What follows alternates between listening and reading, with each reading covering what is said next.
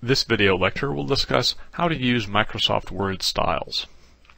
Styles are one of the features of Microsoft Word that people don't know a whole lot about. At least most people don't. People who use Word proficiently, they're experts in styles, they use them all the time, they can make documents dance. You need to learn how to use them in order to be more than just a hunt and peck amateur who doesn't really know how to use the word processing software to its full potential. Remember, Microsoft Word is not a typewriter. You can do better. Here's how to use the styles. The first thing we're going to do is look at the Microsoft Word page layout and figure out what's going on. When you usually change fonts and sizes on your own documents, this is the way you've probably done it in the past.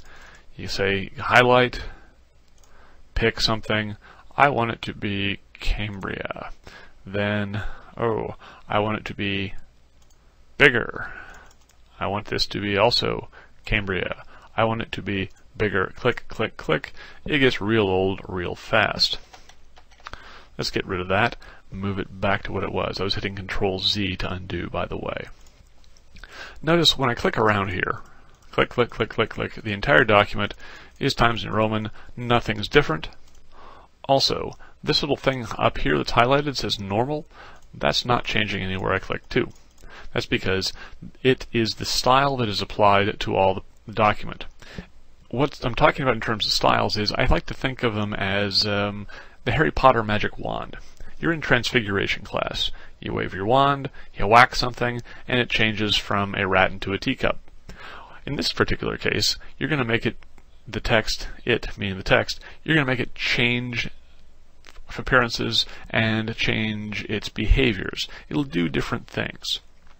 So let's figure out how we can do this all at once. What I'm going to do is I'm going to change everything that is normal. So I'm going to click on something and say, alright, that word there, I want it to be Calibri. Notice what we've got going on over here. It popped up a little window, said Latin plus body Calibri. I got to this window, in case you don't have it open already, by pressing this little box with a down arrow in the corner of the Styles ribbon, or I can also use a keyboard combination, Control Alt Shift S, and it opens. What I'm going to do is then, I'm going to change everything here to match this particular word. How do I do that? I hover either over normal or normal, right click, say update normal to match selection, boom. Notice the entire document changed all at once. What's going on here is that the normal tag is applied to all the text in the document. So, and once I change it, the entire thing changes. Let's learn some other ways that we can mess with our normal style. Let's change we've already changed the font. Let's change the point size. In addition to doing things through the drop downs and then right clicking and saying change, what I can do is I can change it through here. Now notice I'm hovering over the normal, and I've got a little box that popped up. It's telling me that my font, my default font for everything in the document is going to be Calibri 12 point. I can click on the drop down there, or else I can just right click on it, go to modify. Got a nice drop down window here that I'll mess with. Notice what these are? Yeah, you've probably seen these before. I can pick fonts, sizes, bold, italic, underline. I can change colors if I want to, all sorts of things. I can also get to this menu and a few more by clicking the Format button and then going to Font. I can select all sorts of really cool stuff. So, for example, and instead of doing it here, I'm just going to do it here. So, Calibri, I want it to be let's make, actually I kind of like that. I'm just going to leave that be. I'm going to the entire body Calibri, and it's okay, and that's the way we have it. Let's also show you some ways that we can change other things as well. When we look at this, all the paragraphs are just rammed together. For example, that paragraph, that paragraph. Didn't mean to do that. All those, you can barely see that they're even anything different. So what do we want to do? We're going to modify our normal to insert some space between the paragraphs. Right-click on normal, say modify, format, we're going to go to paragraph. We're going to use the spacing before and after. This is our paragraph spacing. So we're going to change this. I'm not going to mess with the before, but I'm going to mess with the after. Now notice, each time I click this, it's going to add 6 points of space. So if I say 6, okay, watch what happens on this side of the screen. Space in there. Format paragraph. Let's make it 12. More space. Format paragraph 18. Even more space. You can also type whatever number you want in there. I'm going to use 9 just because I can. There it goes. So now notice we've got space between the paragraphs, and I cannot put my cursor between any of those paragraphs. Let's look at changing your leading as well. I'm going to go to Normal, Modify, Format, Paragraph. In this particular case, leading is changed by a thing called line spacing. It's Microsoft Word's way of making things understandable for people who don't know what the word leading means. The default is going to be single, or often it's built in as multiple 1.15. What you want to do is, because you know about document design, you can go to exactly and then pick the size that works for you. Now notice, it's exactly set at 12. What I want to do is I want to use the rule of thumb that says anytime I have a font, I'm going to change my leading to 120% of that font size. So for example, for 12 points, what is 120% of 12? Easy. Multiply it by 1.2. You come up with 14.4. Watch what happens to the text on the left side of the screen. It changed a little bit. It brought itself closer together. I'm going to say OK. Now I'm going to undo that and then redo it. Undo, redo. Undo, redo. Which is easier to read? I'm going to blow this up a little bit, take it out there, actually take away, there we go. Undo, redo. Undo, redo. Which of those is easier to read, looks more professional? I would argue that the one with 14.4 looks better than the one with just plain single spacing. Use the rule of thumb as 120%. Depending on some other factors, you can go up or down, but use that as a base number to go with. From that point onward, let's talk about how to apply some other styles. We've got a title. We can come up here to Title, click on it. But notice what's happening. It's cut off. That's because if we hover over this, we take a look down at the bottom, it says Based on Normal. Normal is your parent style. Sort of like you look like your parents and your children will look like you. Traits are handed down through generations of styles. So normal is your base, everything flows downhill from it. If you change normal, everything else that's based on normal will also change. That's why if you're working on a very, very large document, it's a good idea to leave your normal as basic and simple as possible and then build off of it. Create, for example, default paragraph style or main body style, something like that that you can apply to all your paragraphs of your main body, and then you can adjust that, and if you have to adjust normal for any reason, you will not wreck everything else that you've already built. But anyway, let's talk about how to mess with this. We're going to Modify, Format, Paragraph, and we're just going to set it to single spacing, and there it goes. We'll say OK there. We're looking through this. We've also got some headings. We've got Heading 1, Heading 2, Heading 3. We can come up here to our quick styles and just blast them in as we like. Heading 1, is it up here? Nope, it's not there. Well, what are we supposed to do then? It's not over here either. This is where some of your options, word options, come into play. It says select styles to show in use. Right now we've only got these particular fonts being used, so I'm going to go to in current document. In current document shows you the ones that are built into the document template that you opened. Well, let's look at some more. How about recommended? What does Microsoft Word think that would be helpful to me? It's got some more, but it still doesn't have heading 2 or 3.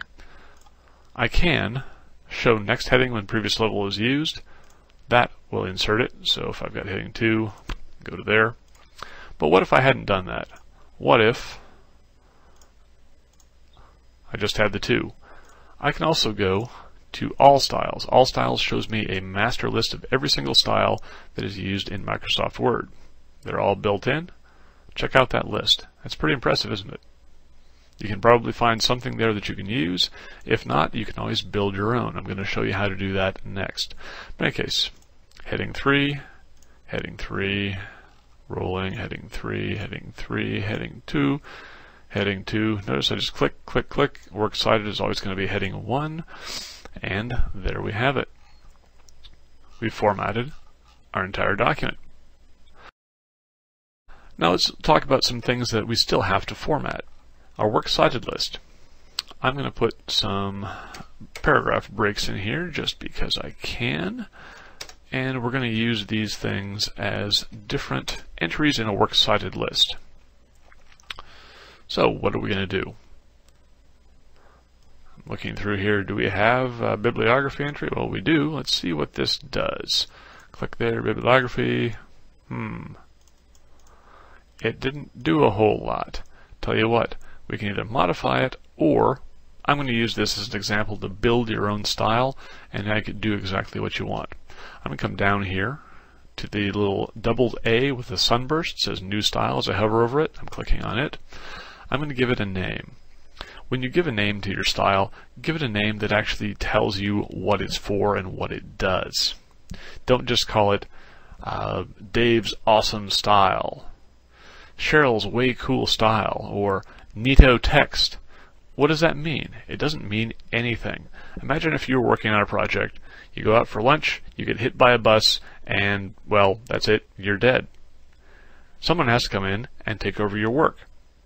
They come in and they see Cheryl's Awesome Style.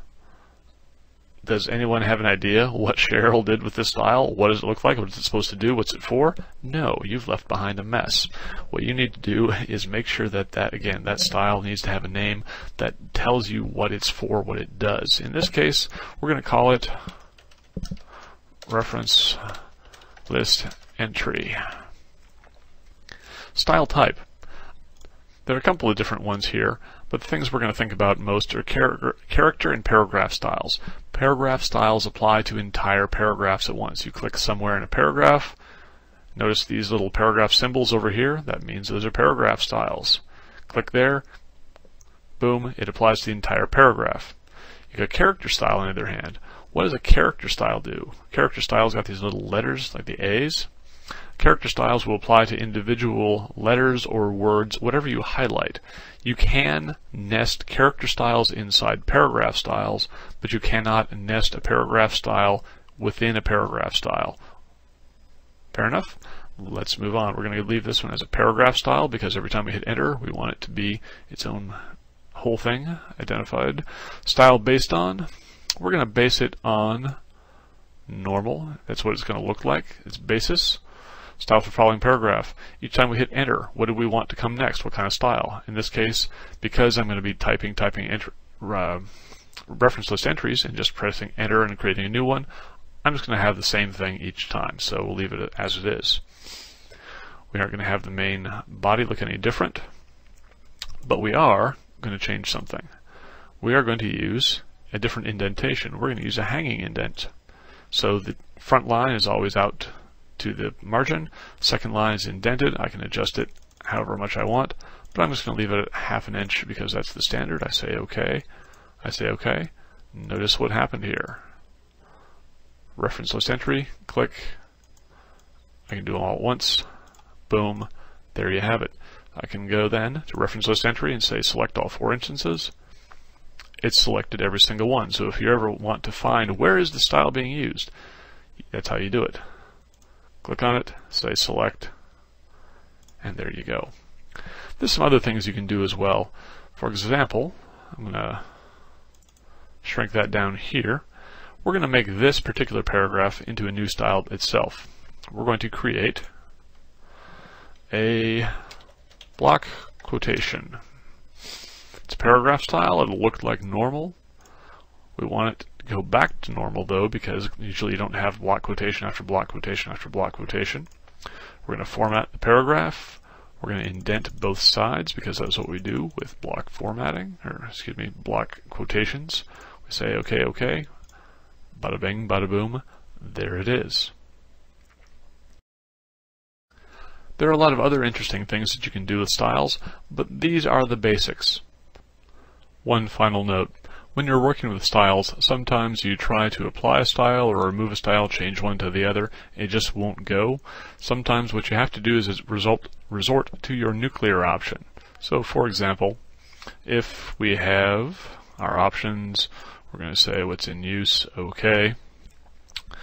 If, for example, this particular paragraph was at reference list entry, and you say no, that's not what I want it to be normal, and you click on normal and nothing happens, go to clear all. Clear all will nuke whatever you have highlighted or whatever paragraph you're in, and send it back to normal style. That again is your nuclear option. It is very good for removing stubborn bits of formatting that just won't go away. So what have you learned? Thus far you've learned how to apply a style. You have learned how to change style from one to another. You've learned how to modify styles.